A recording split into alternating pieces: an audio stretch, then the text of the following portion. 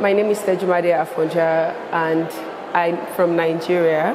I work at InStudy as an AI software engineer. InStudy is an AI startup. We build AI for enterprise. But as a community builder, I co-organized and co-founded AI Saturday Lagos. We're planning to democratize artificial intelligence for Africa, but starting in Nigeria, in Lagos.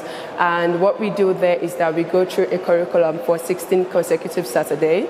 Each 16 Saturdays entails one cohort, and for a year we do 2 cohorts. And an example of what we do at a Saturday is that we go through a course, say Introduction to Machine Learning by Andrew Ng, or Computer Vision by Stanford, Introduction to Computer Vision, Stanford.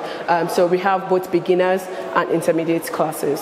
Strictly speaking, from what my interest is, and that's education. I'm very passionate about AI education in Africa.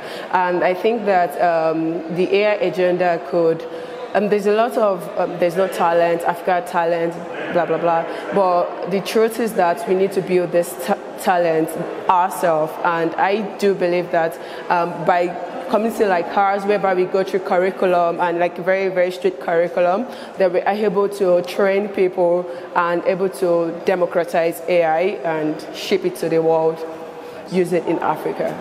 2, one is what I'm currently doing. I consider it as a project, and it's my community. I take very much pride in it.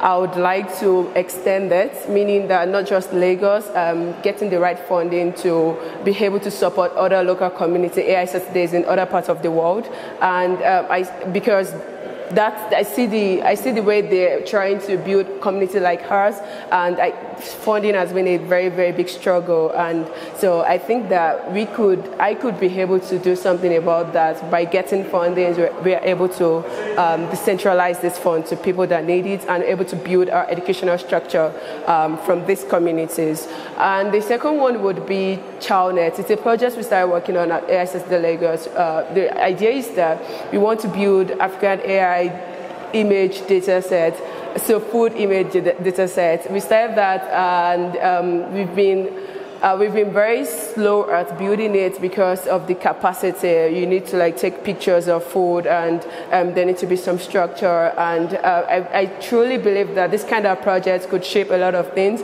because you truly understand people sometimes by the way they eat, and because of the cultural linkage to food. And so that's why. And also imagine maybe like now I'm a foreigner in Kenya, so imagine I go there and I take a picture of the food, and I'm able to understand what the food is.